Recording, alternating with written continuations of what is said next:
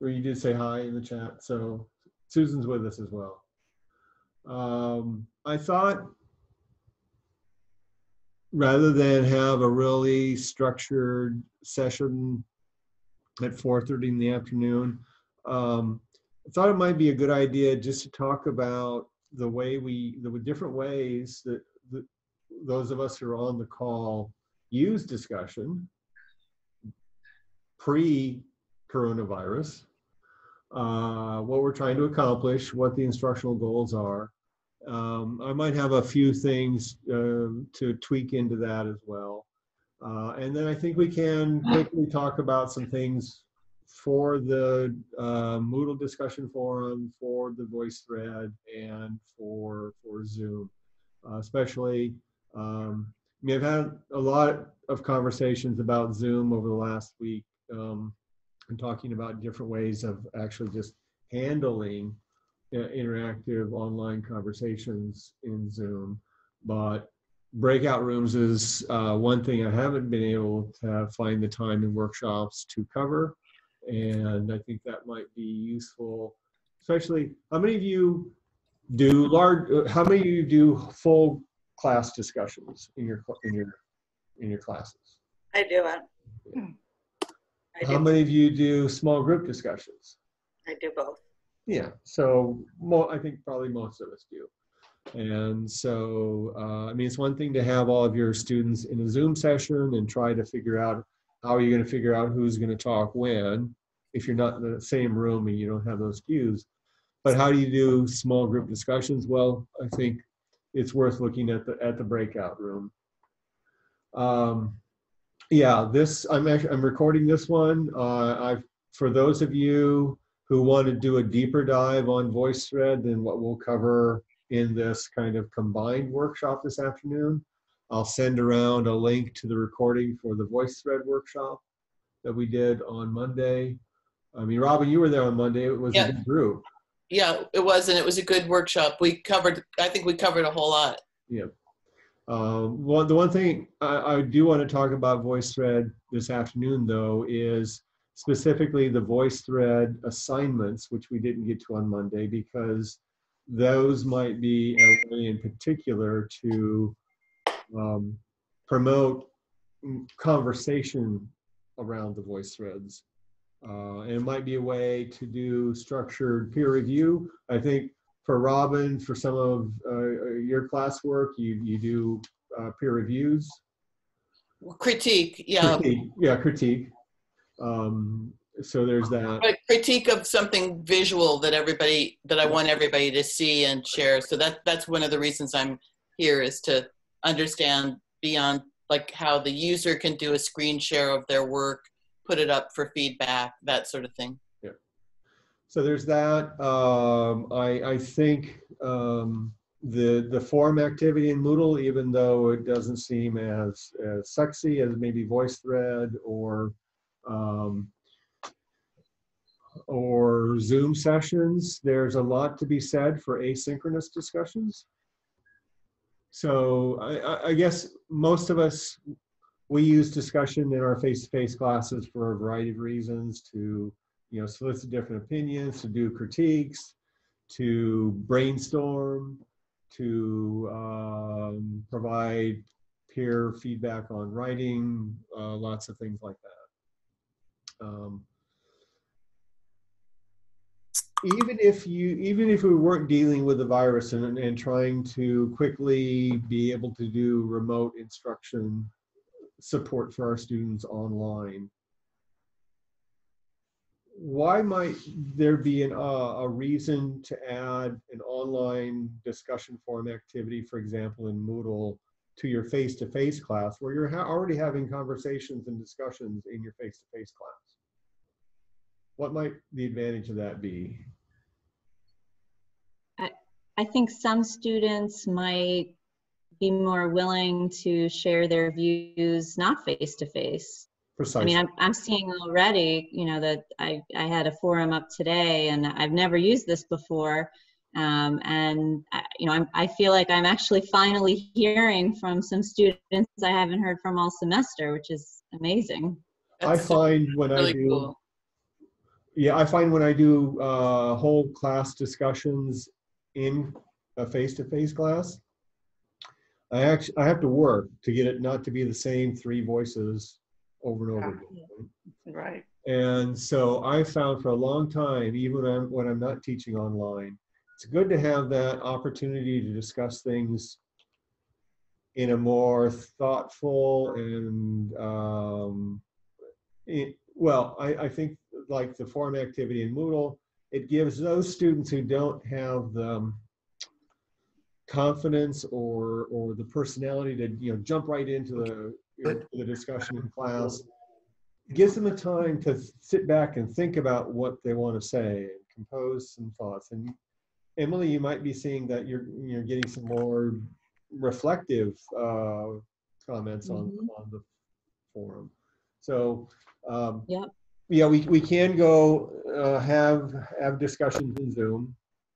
But that same problem that we have in the face-to-face class of some students not being reticent to jump into the give and take of a face-to-face discussion, that's going to be amplified when the students are in this unfamiliar environment like Zoom. So even if you are planning to use Zoom and have a mix of presentation and discussion in your Zoom session, you might want to supplement that with some forum activities in your Moodle course to give those students a chance to sit back, think about the materials, and talk. So let me go ahead and share my screen. Keith, is there a way that those comments in the forum in Moodle, I've never used that they can be private, or is it like a shared chat? Well, And I'm asking that because in critique, students will be, like I've had them write their critique privately and then like put it in a hat and I read it. Those are okay. much more real than when they think they're hurting their classmates' feelings. Right. So they need to get over that, but that's, Yeah. I mean, we're all colleagues in class. We should have a supportive community of learners who can say what it needs to be said. But yeah, there are times when it's nice to have some anonymity. When we bring up the new Moodle production server in the fall and skip ahead a couple versions of Moodle, the discussion forum, the forum activity will have several new features, including the ability for you as an instructor to do private responses to posts, okay, which can't be done in the Moodle 3.6 version that we have, to do a kind of holistic grading of students' participation in the forum with a grading interface very similar to what you would use to grade Moodle assignments. I have to check to see if an anonymous posting is also part of those forum upgrades that we'll be having for the fall. But and I don't want anonymous, but you know what, I want anonymous to the group, but I want private, whatever, however we want to call it, like private posting, post to the teacher, not to the I mean, I'm just dancing around it. I don't. Yeah, well, I might not have a solution for that specific thing on the call this afternoon, Robin, but we can certainly. No problem. And I can probably come up with a workaround too. Yeah. So let me share my desktop here. One other quick question. Yep. Is there a control so students can't record a class? So they are prevented from recording? You mean a Zoom session? Yeah, I just tried to record this and it said I needed your permission. Is that a box that you set or that no, that's the default. Oh, good. Okay. So your students will be coming in as participants. They're not going to be able to surreptitiously record. I mean, I could shoot me an email on that. I can confirm that as well, but I'm pretty sure that would be the default. Great. Keith, if you have a document that you want to share, what do I press when I'm on Zoom to get to that document so that I can show it to the class? So if you've got, say, that document up in a Word window, for example, you actually want to give them the file or you want to show them the document? That's the question. I mean, give them as in they can, it'll go to their, Because you can do file sharing through Zoom. We won't walk through that today, but I mean, if you want to distribute a file to students during the session, you can do that. But that's just as easily done by putting the file up in Moodle. If you want to have a document up and so you can show it and talk about it during the class, is that what you're asking about? yes, or could I pull up Moodle? How do I change the screen, I guess is what I'm saying. Well, let's talk about that offline, or I can direct you to the workshops that we've done Okay. for that. But yeah, It's just screen share. The short of it is it's just screen sharing, Mary, and it's not hard at all. It's really easy. Did you hear me? Yes, thank you. so I want to make a few comments about the forum activity. Again, if you're editing your Moodle course, click add an activity or resource. You can add the forum activity. Couple of things to think about here. For those of you who have used the forum activity in Moodle before, have you switched it away from the default standard forum? I mean, Emily, you used forum for the first time today. Did you change? Yeah, I did. I tried the best I could to understand the differences, and I ended up thinking that the Q&A was what I wanted. Okay. So, I think So- I did, but now I don't remember. But I don't think I used that one. so let me Okay, give this is you a rundown of the different forums. So you're adding a forum activity, you would give it a name. There are now 5 different flavors of forum that you can use. The default is kind of a generalized discussion forum, which means you're creating a bucket for having a place for conversations. And with the standard forum, anyone in the class can start a new discussion thread within this one activity, and then everyone can reply to everyone else, and so you can get multiple different conversations going on in the one forum activity. Let me blow this up a bit. Is that better? Yeah. Sure. So this kind of a discussion forum, I would really pretty much only add this to my Moodle courses if I want to give my students just a place where they can go to post questions and observations about the course in a format that others can talk about, reply to. So I oftentimes set up a standard forum for general use, and I call it something like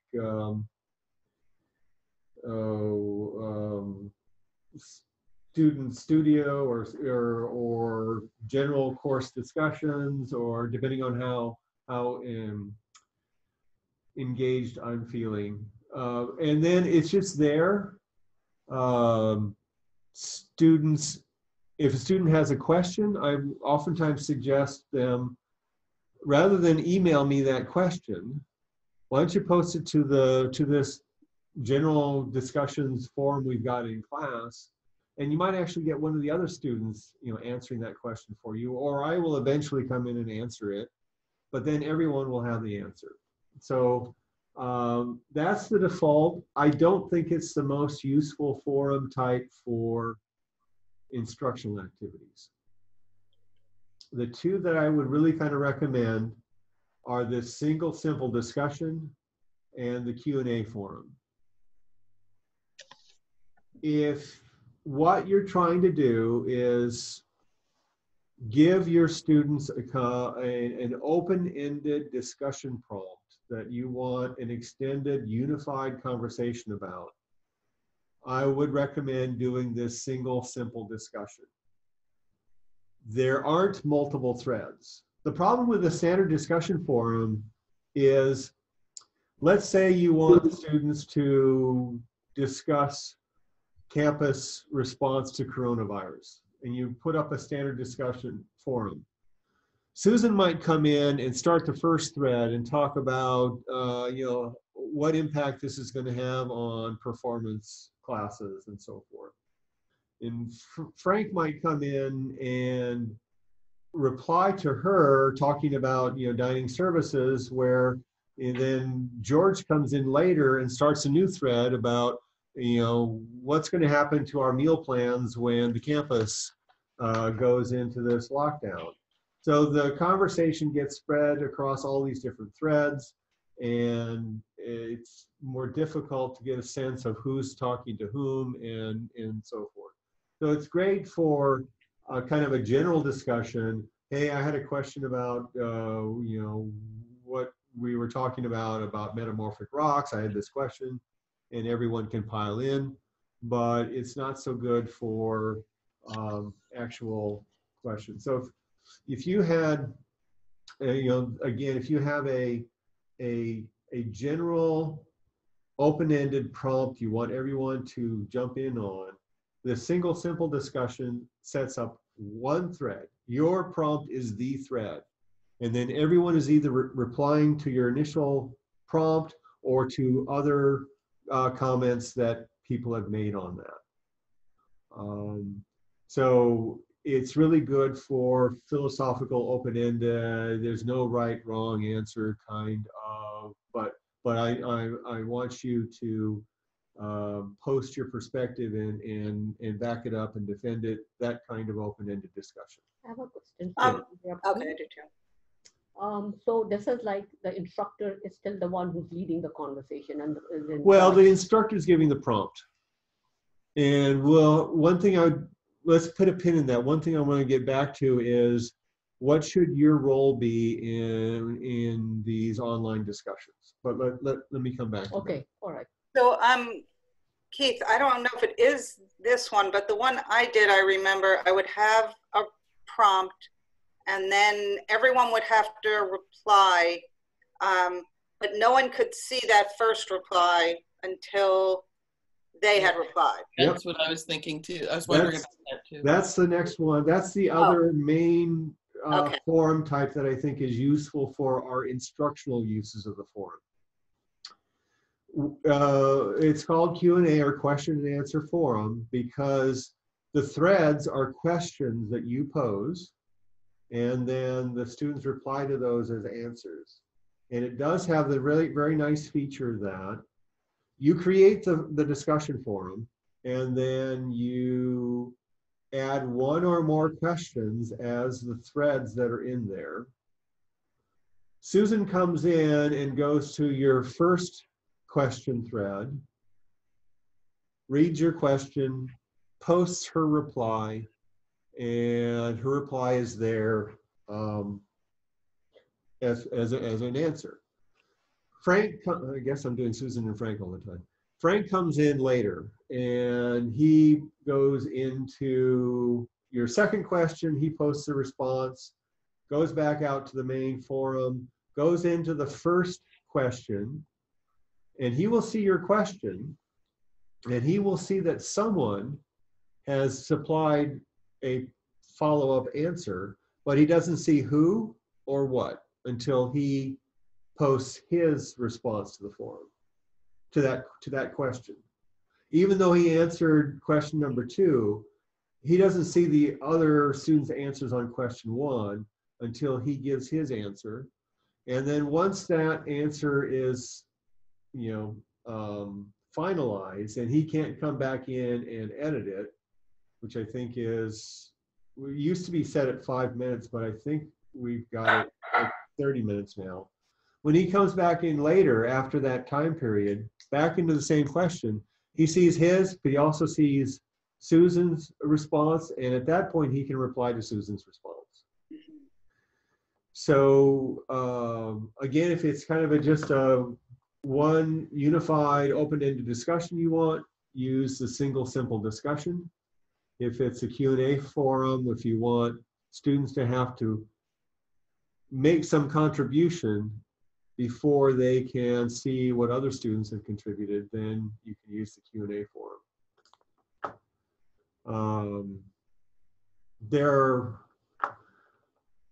lots of settings that I don't think we need to talk about for today's workshop, but you can require that everyone is initially subscribed to a discussion forum so that they see what activity is going on, and they can always opt out later, but at least they are initially notified when people are posting. So that's Moodle pushes that notification to them? Yeah. Okay. If you subscribe to a discussion forum, or in the current version of Moodle, you can actually subscribe to an individual thread, then any activity on that thread or that forum gets mailed out to your email. So when I'm, as an instructor, if I don't know that all my students are coming in at a given time and they're going to be focusing their conversation, around these 2 days, if it's a forum that might extend over more time, I make sure that I subscribe myself to the forum so that when students, 3 days down the road do post something, I know about it.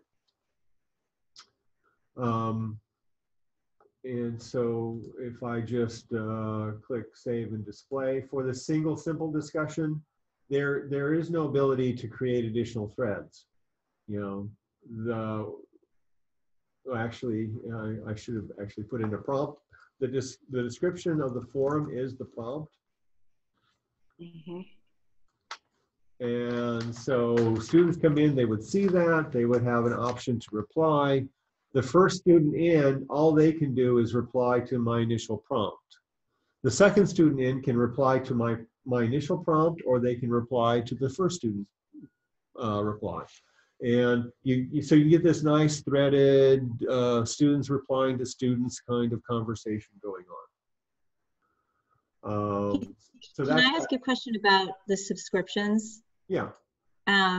So I set up my Q&A forum, and I mean, I saw that subscriptions were one of the options, but I didn't change anything. So it's on whatever the default was, and I'm getting emails every time anyone posts anything. And I think I'd prefer not to get the emails, that just to check. So what subscription preference would I set it to so that I don't get the? You could just go in and unsubscribe yourself. I mean, every one of those emails that come to you should have an option for you to opt out and unsubscribe. Oh, In okay. the email itself? In the email itself. Okay. And if I set up a new one and I want to do it so that I'm not getting the emails, then I want to choose. Well, when you do your initial post, every time you post to a forum, you get the option, do you want to be subscribed to that post or not? And so when you're actually doing the initial post, when you did your questions for the Q&A forum, you want to make sure that, well, let me actually set up a Q&A forum here.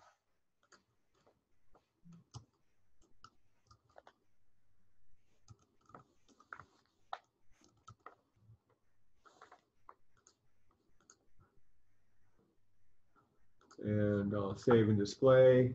And the one problem the one issue that comes up when faculty use Q&A forums is they set up the Q&A forum, but they never add the questions.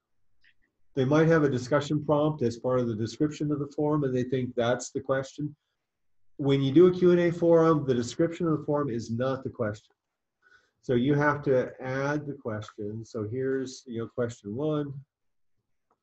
And here's, what I want to say about it. And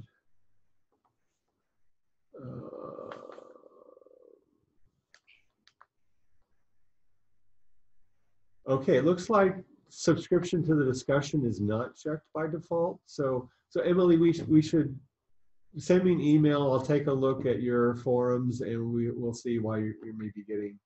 But if you do post something, and you definitely want to be notified whenever somebody replies to it, you can select that. You can add attachments. You can pin a particular post so that it's always at the top. That's not so important for this Q&A. But if I post that to the forum, then there will be a question. If Frank came in here now, he would see, oh, here's question 1. It was started by my instructor. I can go into here and reply. And once my reply is permanent, then I can come in and see other students' replies. Can you show that on your student view of your Moodle page? Actually, I should have prepared and had another browser open where I could actually log in as a student. You know how you can navigate to student view. Yeah. But okay, never mind. I don't want to mess you up. No, that's okay. You can switch role to student. And if I go in to this forum, this is what students will see. This is a Q&A form. In order to see responses to questions, you must first post yours. So that's actually kind of nice. I think that hasn't always been there for the students, but it makes it pretty clear to the students now. I got to go in, I got to answer, and then later I can see. So it takes 30 minutes for them to see the response? I need to check on that. We used to have it set really short. And I had a question from a faculty member earlier this year, and I didn't get back to it because I've been swamped, other than I need to look into it. It was looking like the students weren't able to see each other's responses until much after 5 minutes, more like the 30 minutes. I don't want to spend this whole time talking about forums, but I do just want to say a couple of things. One thing I see with faculty when they set up a discussion forum is they put this place up with prompts for students. Let's say I've got this Q&A forum set up, and Susan comes in and adds a response. Should I respond to Susan right away? Is it good practice to respond to students quickly or not when you're trying to do a discussion forum? I don't know if it's good practice or not, but I don't want to. You don't want to. I don't want to set up the expectation that, I'm on call. I'm actually going to tell you, Robin, you're in good standing because I think that's bad practice. Why would it be bad practice for me as an instructor to say, oh, a student has replied to the form here, I should go in and say something? Why is that bad pedagogically? I want to hear what they say. Right. Right. I want them to hear my answer. I mean, if you're constantly in there replying to students, the students are never going to have a conversation with each other. Right. Mm-hmm. Right. If you never go in and reply, is that good practice? No. No. So you have to find the balance, right? How often do I need to go in to see what conversation is taking place? How can I strategically respond to specific students to shape the conversation? And definitely if something objectionable is going on or if the conversation is going on in the wrong way, you want to get in there and do. That's what I did this afternoon. Just, take one or two pertinent ones and respond to that. Not to everybody, Not to everybody. When are we getting the grades back and blah, blah, blah. And, the thing among themselves, oh, you're going to do this, that, and the other. Ignore it. Yeah. So, find that middle ground. The other thing is, and I won't take time to talk about this, but there is, you have to figure out how you're going to grade student participation on discussion forums. Because one student, if you've got this simple discussion where it's kind of an open-ended discussion, one student might post one really excellent post to the forum and never post anything else. And you might have another student who posts 20 different things, but they're all meaningless. Where's the balance between quality and quantity? Or oftentimes, You have that student too? I have that student. well, here's another approach that faculty who are taking their courses online in a more intentional online learning kind of format. I'm going to set up the discussion forum. There's going to be a discussion forum each week, and students are required to post one initial reply and 2 follow-up replies to other student postings. And the first post has to be at least 100 words, and the follow-ups have to be, at least 20 words each. What's good about that approach to providing a framework for student participation? Well, it's very specific, and then it means that every student will do a certain amount of participation, and no student will sort of dominate the conversation. Right. What's the limitation of that? If you say every student needs to do 1 original post and 2 follow-ups, what are you going to get from 90% of the students? Exactly that, right? Exactly that. 1 original post and 2 follow-ups. So it provides some expectation, but in some respects, it can also kind of set a ceiling for a number of students. So that's a tough nut to crack. But does at least help, or will they still Yes. just do, I approach it in a couple of different ways. One way will be to say, an adequate participation in the forum would be, an original post and follow-ups to a couple of your student responses. Adequate is not 100%. If you want to get a really good grade on the forum, you need to go above and beyond. So, I mean, whatever language works best for you, you need to work it out. That's true to how you arrange your classes. But do realize that's an issue. If you don't say anything, students might be lost, or they might, have no expectations of participating. If you're really specific, that might be they do that and nothing else. and that's for the simple forum, is that right? That's for any forum. That's just a general issue you need to think about when you're using discussion forums. Because with an assignment, they're submitting a paper and you've got the criteria for the paper. It's not like one student submits 1 paper and another student submits 8 papers. Right? So you've got less control over the number and quantity and quality of forum posts.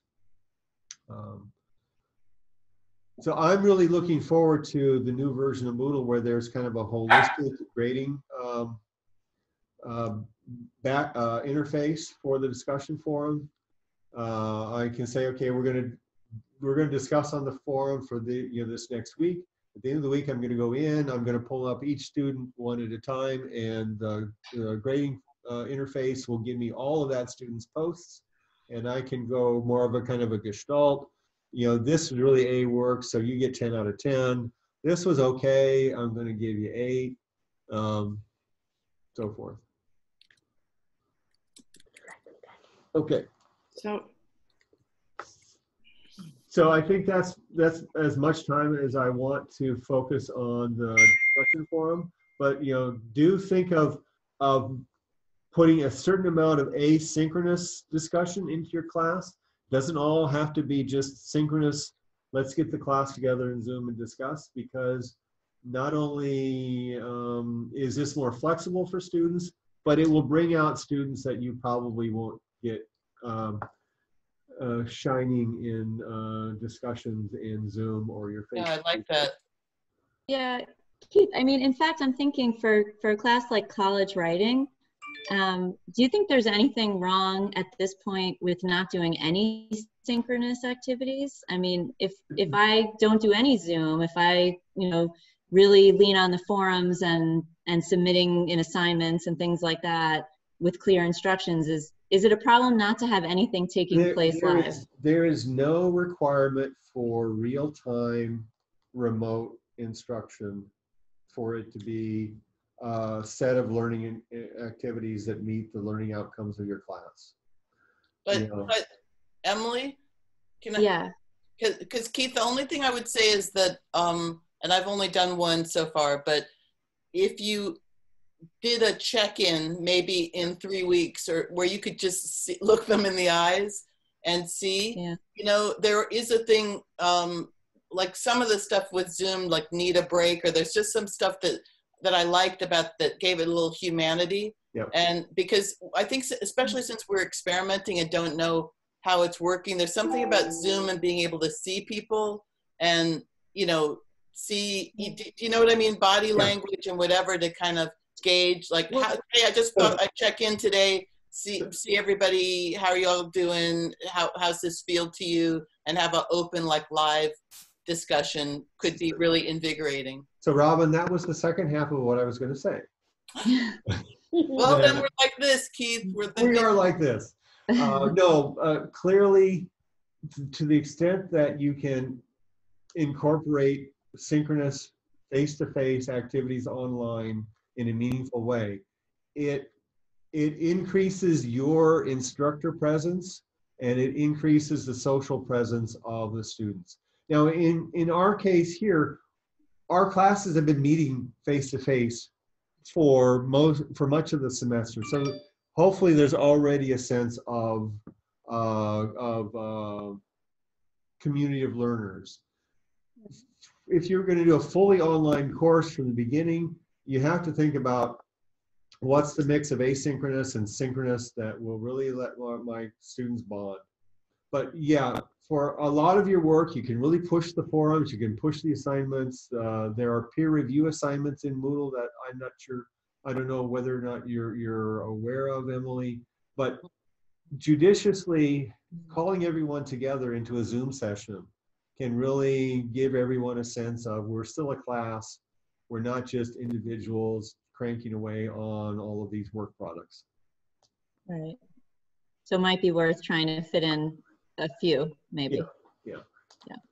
I also think I was just going to say, I also think you could use the Zoom to kind of launch something and then move into the forum mode, or like I was thinking about moving into written chat still on Zoom, but not a, you know, an oral conversation, and just seeing how that goes. Yeah.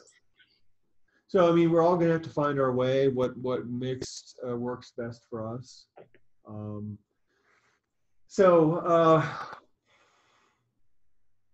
Zoom breakout rooms or VoiceThread? Breakout rooms. Breakout rooms? Okay. And if we don't get to VoiceThread, that's only an hour, and just if you listen to that, that'll be. Yeah. And since we didn't do it earlier today, Keith, I just wanted to. Yeah. So, like I was gonna say, if we don't get to it, I will send around the link to the VoiceThread workshop. It was a great group. We had a great discussion on Monday. So we've got not a huge class online here. I thought for breakout rooms, what I would do is actually just go through the process and put you in breakout rooms. And then I will take some screenshots as we're doing that. So you get the experience of how the breakout rooms work first. And then when we come back into the main room, I'll pull up the screenshots to actually walk you through the process of doing it. It is really pretty simple. First of all, if you go back to what we talked about in the Zoom class workshop earlier, if you're going to use breakout rooms in Zoom, you have to go into your account and make sure in the account settings that breakout rooms are turned on. So log on to your account with the credentials that CTS has given you at zoom.us and click on account settings and scroll down, scroll down, scroll down. There's a ton of account settings. And down toward the 2/3 the way down, there will be enable breakout rooms, and for some reason it's off by default. This would be one of the things that I would have on. But anyway, 2, 4. Wait, account profile? Where'd you say? You can do it later, Robin. It's under account Okay. settings. Okay, I'll do it later. I'll describe what I'm doing, and you'll see the screenshots later. At the bottom of my toolbar, there is an option for breakout rooms, and it pops up a little create breakout rooms option. We've got 9 participants on the call. It's going to ask, do I want to manually put people into breakout rooms, or do I want them just automatically partitioned by Zoom? It probably will take too long to do manually. I'm just going to do automatically. I'm going to actually do 3 breakout rooms. There should be 3 participants per room, and I'll create the rooms. I lost the screen. Where did it go? Yeah, enlarge it. So actually, I forgot to take a screenshot. So I'm going to, oh crap. Keith, I just clicked on something at the top of my browser and I lost you. Where do I go? You're going to have to go back and find the Zoom window. Are you on Mac or Windows? I'm on. I mean, if you're on Mac, you can do Command Tab to cycle through the open applications. And on Windows, there's a thing on the bottom. yeah, if you're on Windows, there should be the application tray at the bottom where you see what's active and open, and you need to click on the Zoom room again. So I'll just take a screenshot now. Did you break us up? I'm working on that. I created 3 rooms. I had Zoom randomly put 3 of you into each room. So in breakout room 1, there's going to be Arena, Robin, and Susan. In breakout room 2, it's going to be Ellen, Mary, and Pat. And in breakout room 3, it's Emily, Kim, and Marie. Let me take another screenshot. When I click open all rooms, you should now have gotten an invitation.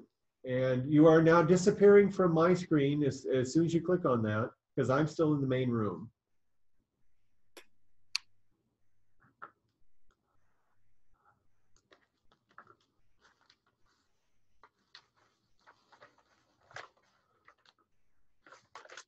Oh, I stepped away, Keith, and I missed what you said, but I figured out how to come back. You're back in the main room. So go back and join your room. I'm actually going to come around to each of the rooms. Okay, did you say anything? Did you say anything after you probably said, go ahead and click. Okay. Go ahead and click, yeah. Okay, yeah.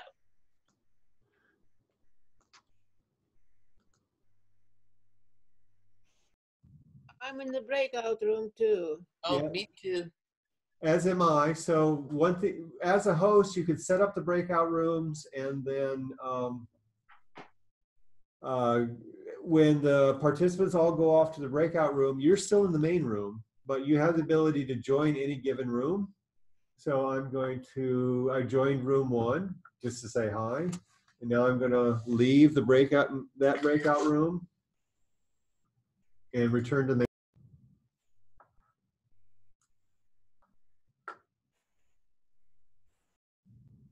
So one thing Oh, I Hey, Hey, how you Keith. doing? Hi. So can I ask a I'm sorry. question? Sure. So two things I noticed right away. One is, can you set a time? Like, do you set a time for how long you're gonna talk, or do you come back on? And the other thing is, we were all talking at once. Yeah. So you would ideally give some kind of a prompt for what conversation is going on in the breakout room. You would tell you would tell your participants, I'm going to leave these breakout rooms open for 5 minutes, and then I'll talk about this when I get everyone back in the main room. When you're back in the main room, you have the ability to close down the breakout rooms. Everyone gets a minute warning saying the breakout room is going to close, and they're directed back to the main room. So I'm going to leave you now. I'm going to go back because I still have to go to room 3. Okay. And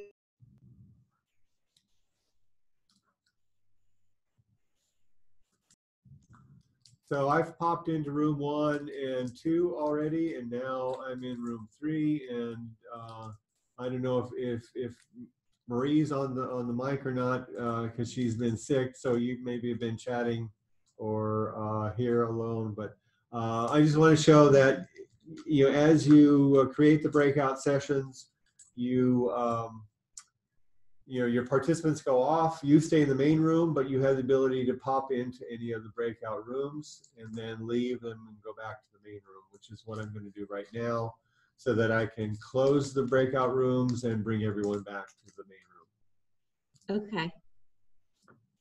Okay. Yeah, I'm trying to envision like how people use it, like just to allow smaller groups to talk. Yeah, it would be like small group discussion. So if you've got the situation where you want, students in groups of 2 or 3 to talk about something first, and then, maybe nominate someone to be a spokesperson for that group, and then you bring everyone back, and then you bring the small group conversations into the main room. So I'm going to go back to the main session and close down the breakout room so we can all come back. Oh my gosh, Janet, yeah. They kind of both, Janet, but you see, computer science 1 is for majors also. So it's kind of more dedicated people. Mm-hmm. So I see some of you are back in the main room. I just sent a message that the breakout rooms are all closing, and it gives a 60-second countdown. Oh, okay. And it invites everyone to come back into the main room.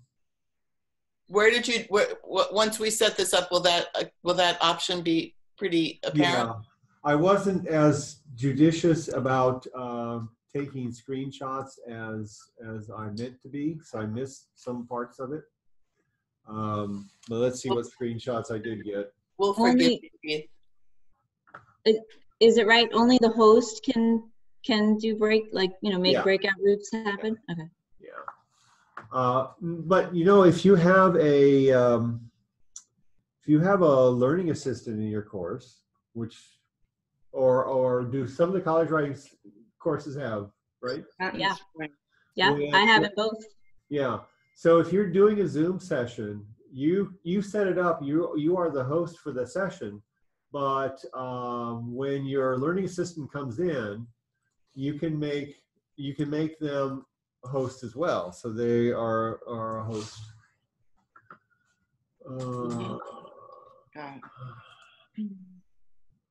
Did you see Susan's question about, she says her microphone isn't working, but she can't figure out, or she teaches Spanish and she needs to find a way to promote discussion and interactive conversation? So, yeah, Susan, are you back in the main room? Her mic's off. Yeah. Or her mic's broken. Certainly, if you're doing a Zoom session, you could have the students turn their mics on, and you can have conversation, interactive conversation, discussion. You can break them up into small groups the way we did with the breakout rooms. VoiceThread actually is very popular among language teachers because, you could set up a VoiceThread that has, like 4 slides, and each slide has a different picture of urban life in Madrid, in the 21st century. And you set up that VoiceThread and have your students go in, and it doesn't have to be, VoiceThread is, again, another asynchronous activity, but you could have the students look at each of the slides in turn and turn on their microphone and just describe what they see or discuss what they see in the pictures.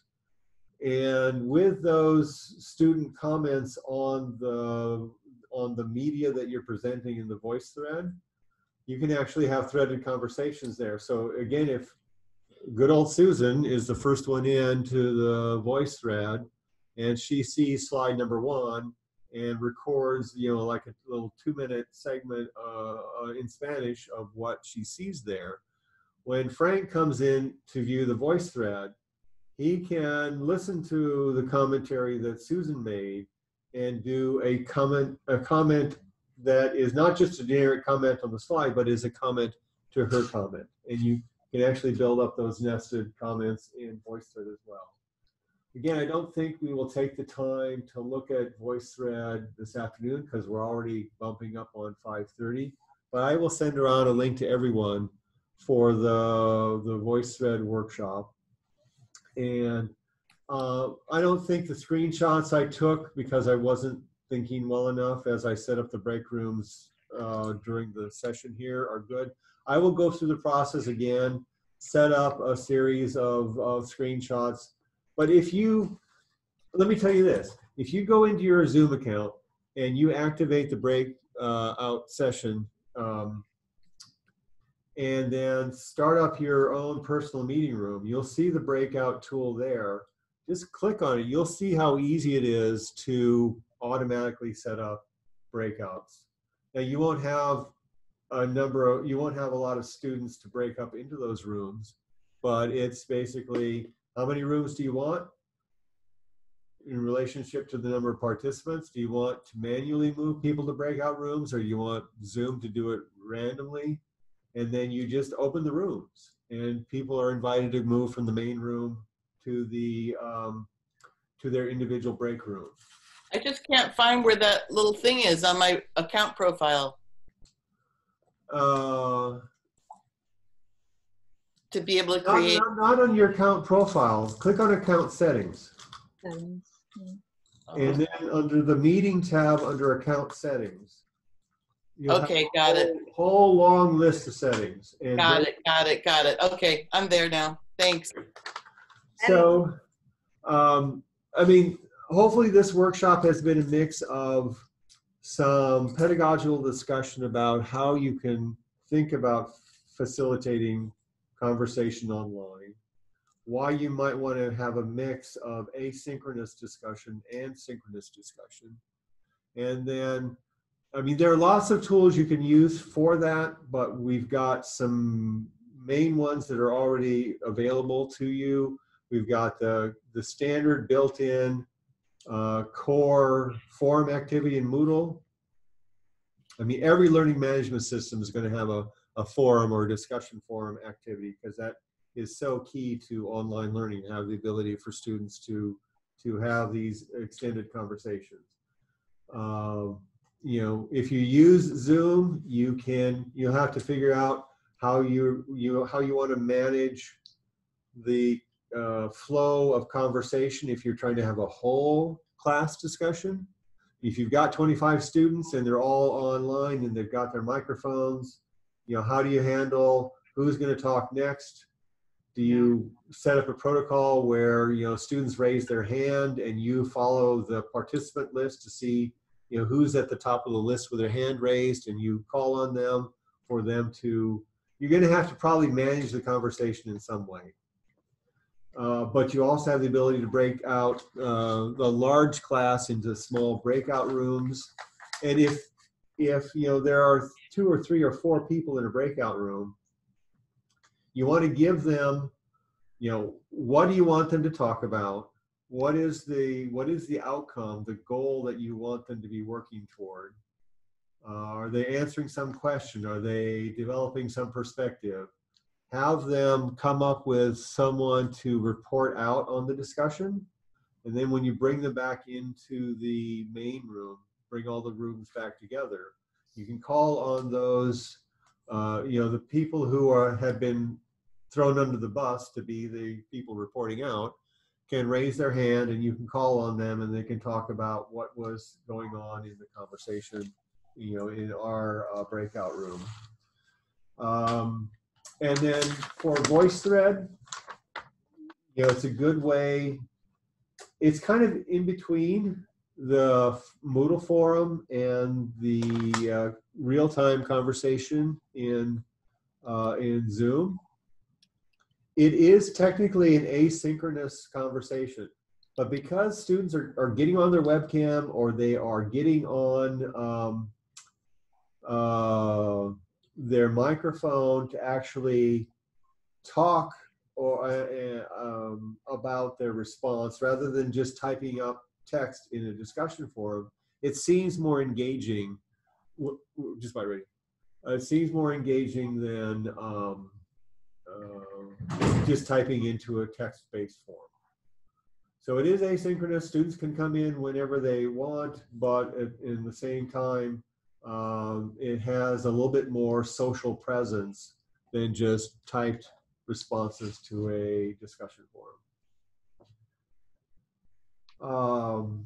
Keith, are you going to post chats along with the recordings? Because there's some useful links that Marie's been populating the chats. Yeah, I've got our Zoom account set to automatically download the chat. We've got them. We'll put them up along with. Great. We'll figure out how to do it. That'd be very helpful. Thank you. Yeah. I have a question, Keith. Yeah. So we log in and so and go into Zoom. How do we get into Zoom? If you haven't gotten a Zoom account from CTS, that's your first step. So I email them for it. Email them. Bye, everybody, and thanks. Yep. Take care. Bye. Thank you. Thanks, Thank you. Bye. It's been great. Bye. Thank you. Thanks, Keith.